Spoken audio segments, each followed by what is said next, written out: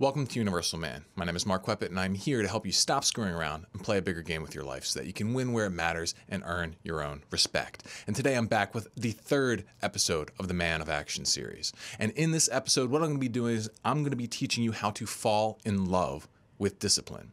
You see, I think most of us have huge internal blocks that keep us hating discipline and making it seem way more difficult than it needs to be. And so what I'm going to be teaching you how to do is remove that block and fall in love with doing the things that are really good for you. And if you follow what I'm talking about here, then you'll get to the point where you'll be able to do things that you never even thought were possible for you. And I'm not exaggerating here. This is big stuff. So stay tuned and learn how to do it.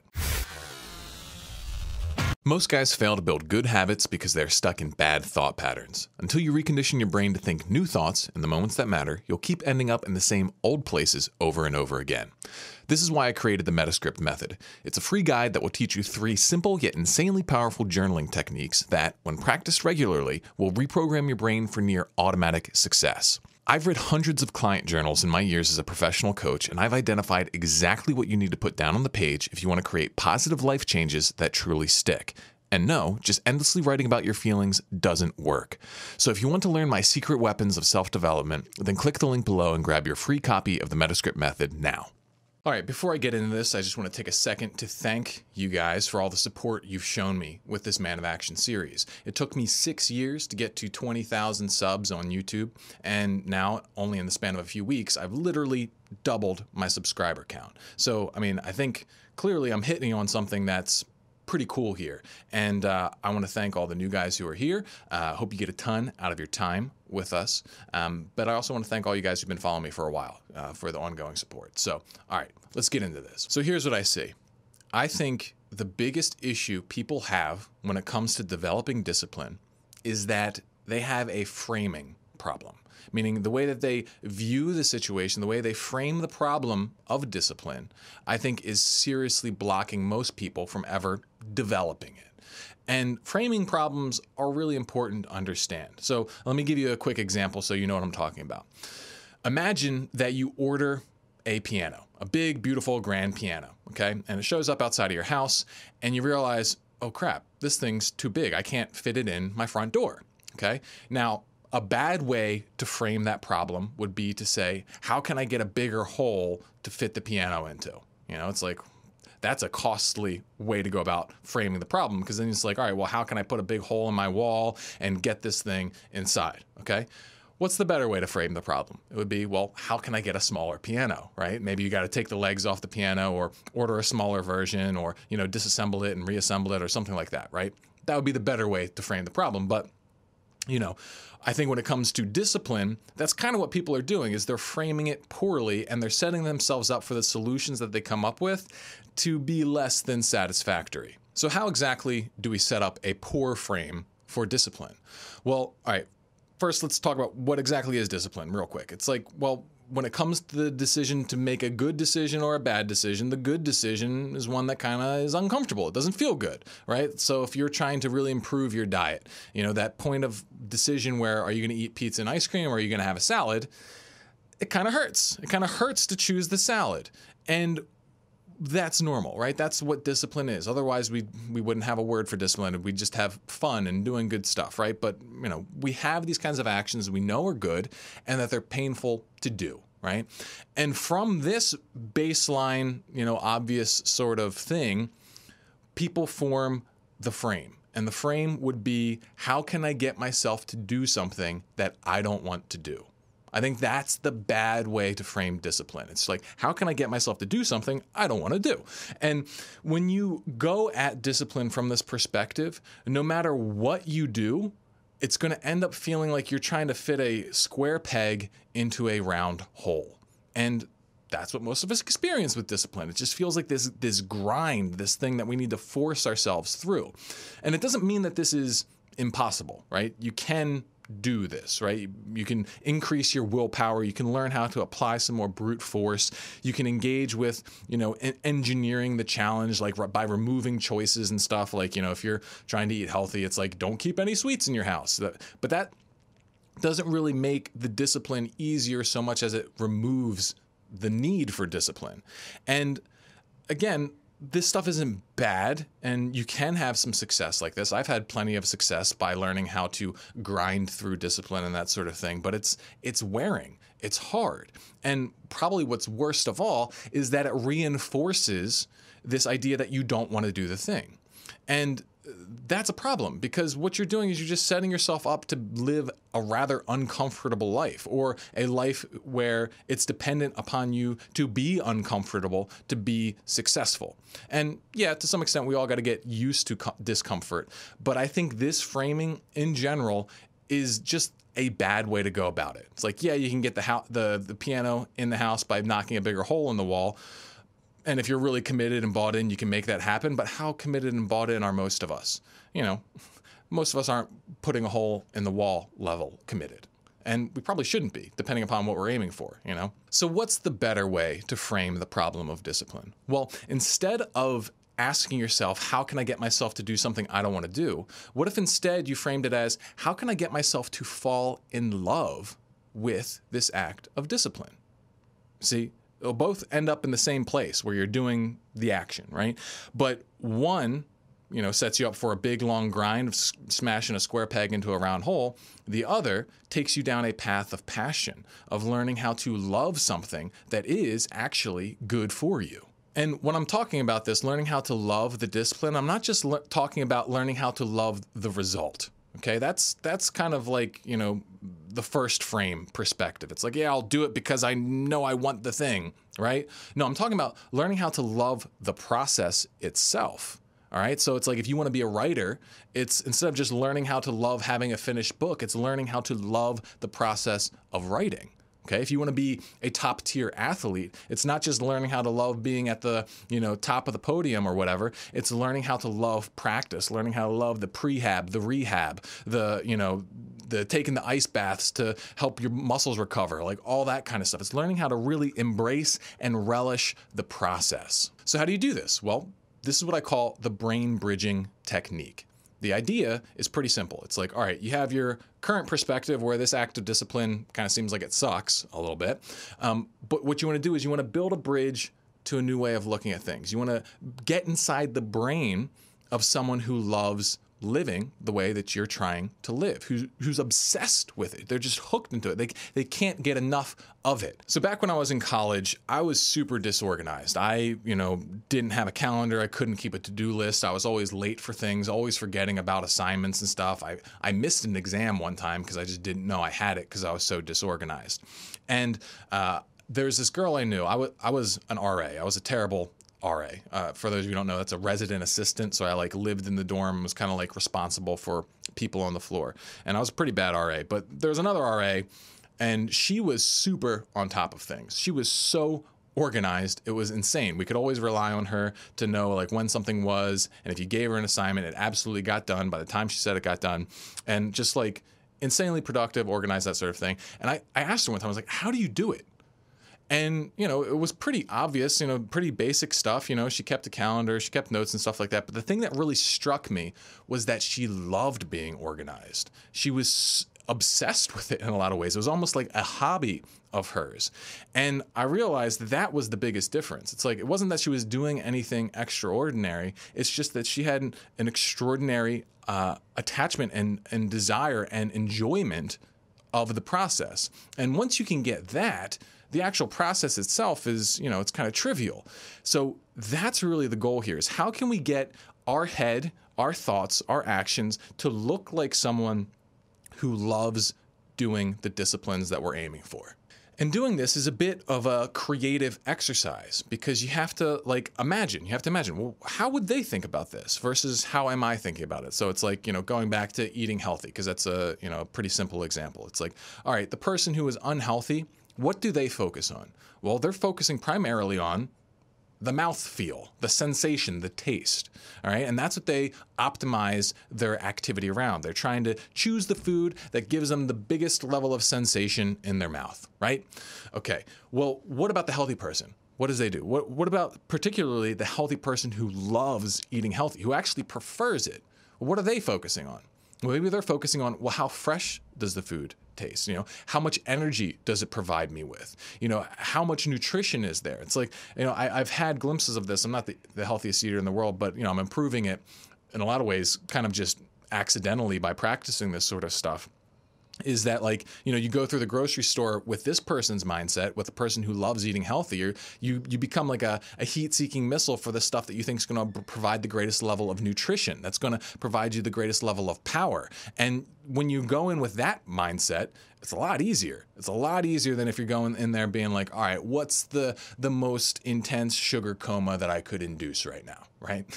If you want to be like a YouTuber or a content creator, okay, what do you have to fall in love with then? Well, you would have to learn how to fall in love with making up content, right? Learning how to love video editing, learning how to sit there and grind out ideas and think about them and experiment and explore and then share it with other people. And you have to even learn how to love negative feedback to some extent, because otherwise it can absolutely destroy you. And so the more that you can learn how to love the hard parts of dealing with whatever discipline you're taking on, the easier it is going to be for you to do that thing, right? I'll do one more example, all right? And this is one I've kind of done a lot, but it's worth recapping. So say you're a porn addict, all right? This is the thing I've made my niche in, all right? What does the porn addict love? Well, they love to just get their hyper-stimulated orgasm. They love to get their, virtual excitement and then get on. But what else do they hate? Well, they hate feeling their own sexual desire. As soon as they feel it, they need to kind of chase it away. They need to try and transform it into some sort of act of virtual sexual excitement, okay? The person who loves sexual self-mastery, who loves to be free from that kind of stuff, what are they plugged into? What do they care about? Well, they learn how to love the feeling of their sexual charge. They learn how to hold it and see it as a source of power, to see it as a place where they can extract a vibrant, driven energy from. And if you want to understand more about that, then check out my Sexual Self-Mastery series, the videos I've done on sexual transmutation, or even my Reforged Man course. But basically, if you can learn how to think like the person who loves it, then that solves this framing issue. Now, you might be thinking, okay, Mark, I'm with you. That would be great. I can see how that would work to some extent, but it can't be that easy, right?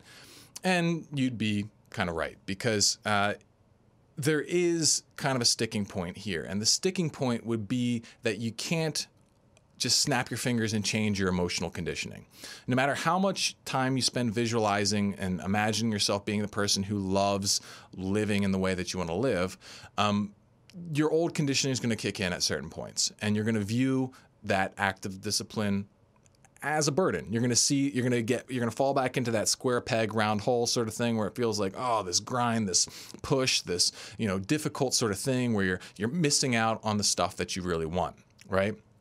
And we got to learn how to respond to that. That's kind of the key here. And I would say that there are two big components to making this transition, all right?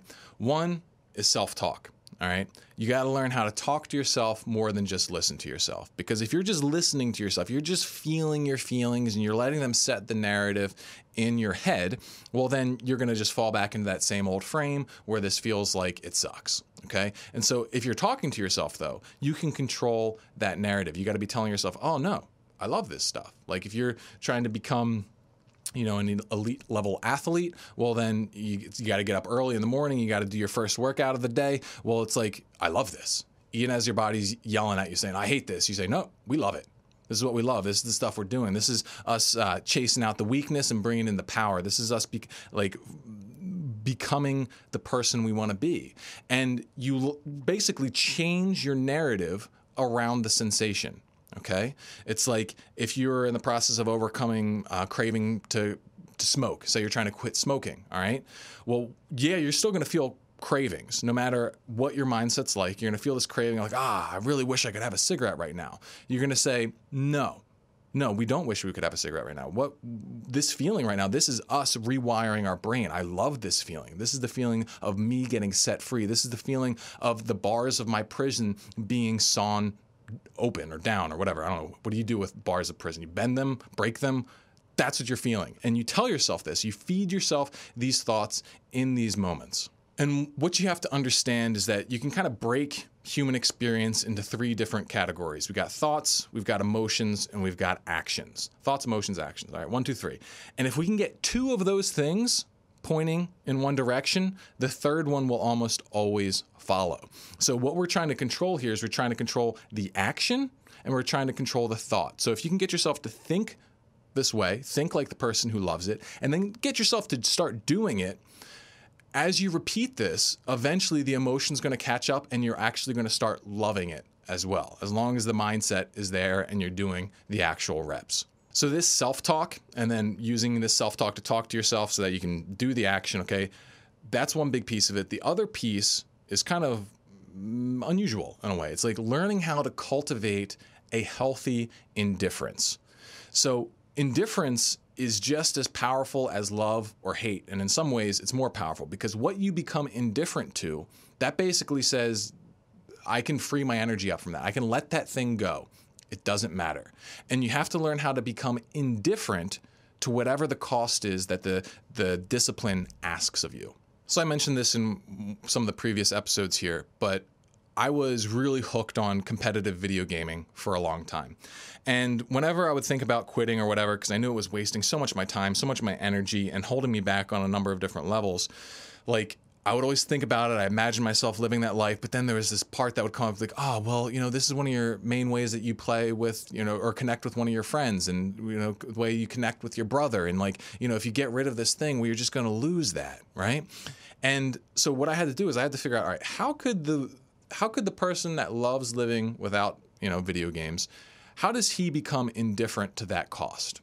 Well, I had to think about it. It's like, okay, well, I could still hang out with my brother. I can still hang out with that friend. And in fact, if I'm not gaming, I could actually focus on making that interaction even better. I could make it more personal. I could make it more meaningful, because a lot of times, like, I've had some really great times playing video games with friends, but I've had much better ones doing other stuff, actually talking to them, like going out and doing stuff together and realizing that, all right, that's how I make it that cost negligible, is by I commit to having real experiences with that person, right? And so that's what you got to figure out how to do, is how can I become indifferent to the cost here? So if you're trying to become indifferent to porn and lustful behavior in general, it's like that shit doesn't matter. It doesn't matter at all. Those girls, they don't know anything about me. This doesn't add anything to my life. If I miss out on that, I literally am missing nothing of value. And this is why it's important to know what's actually useful to you and what's not. And as long as you're focusing on cutting out low value activities and bringing in higher value ones, then you can always engage in this process. You can always learn how to cultivate an indifference to it, because if you're being honest with yourself, it really doesn't matter. If you're cutting out stuff that's not useful to you, it's not furthering the goals that you really care about, well, then it doesn't matter, right? And you got to tell yourself this with this self-talk. You got to be feeding yourself these thoughts and thinking like the person who loves that process, who loves the reward, and all that sort of thing. And this is the brain bridge. This is the brain bridge that we have to construct and begin crossing. And as we cross it, everything is going to start catching up. The thoughts, the emotions, the feelings, the whole thing is going to get there until eventually you are legitimately someone who loves doing these things. And it doesn't mean that it's always going to be comfortable, all right? Like, I love my work. I love doing this kind of stuff. Does that mean it's easy? No. And a lot of times it's really difficult. Like this episode itself, I filmed the whole thing. Then I realized that I didn't actually start the audio recording. And was that comfortable? No. But I learned how to embrace it. I said, you know what? I laughed about it. And I said, you know what? This is what happens. This makes it funny. And look, now I'm turning it into an anecdote that is for good, because I'm leaning into it and I'm saying, you know what? I'm going to love this experience even if it doesn't feel good, right? And you have this kind of power. And what's really cool is that as you start practicing this approach to changing your mindset, is that you can begin doing the mental work before you're even ready to start actually taking action. Like, me quitting video games, that was something I didn't think I was actually ever going to do. I thought that, I was just going to keep playing and whatever. So me engaging in these thoughts at first, it was just an experiment. It was just, let's do a brain experiment. Let's do a thought experiment. And the thing was, it was such a potent reaction, I was like, oh, why don't I just do it then? But the thing is, most of us, we don't build that bridge. We don't build that perspective. And so it's very difficult to step into it. So if you focus on building the perspective first, then it can make the taking action and actually doing the discipline that much easier. And it's okay to do it like that. In fact, in many ways, you should. So if you're not ready yet, you're feeling like, oh, everything is too hard right now, just start thinking. Start imagining what it would be like to be someone who loved living that way, right? What would it be like to be someone who was indifferent to the crap that you're wasting your time on now? Create that image, create that person, and then in the moment, start trying to step into that. Start trying to put that brain in your head and move from there.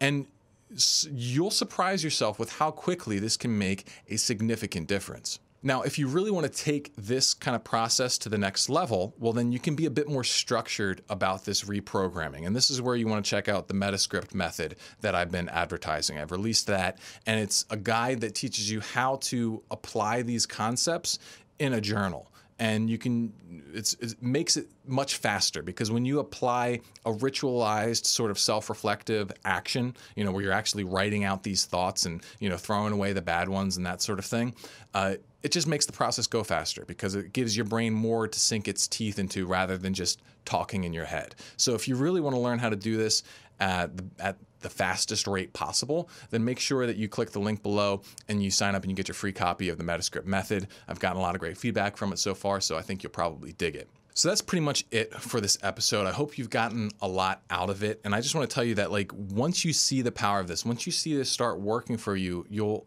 come to understand that really the sky's the limit here. Our brains are incredible. Our level of neuroplasticity is unbelievable. And as long as you're going at things in a systematic sort of way, kind of like how I was talking in the last episode, then you can keep changing. You can keep changing your brain, discarding the crap and bringing in the good stuff and loving it and learning how to thrive and be on top of your life. So, give it a shot. Let me know what you think. Let me know what you're trying to do down below. Let me know what discipline you're trying to fall in love with. And let me know what perspectives you're going to take. I would love to hear it. And I'm sure, you guys would like to hear from each other and get feedback and that sort of thing. So put the comment below and, let me know what you think. But that's pretty much it. Play big. I'll see you in the next one.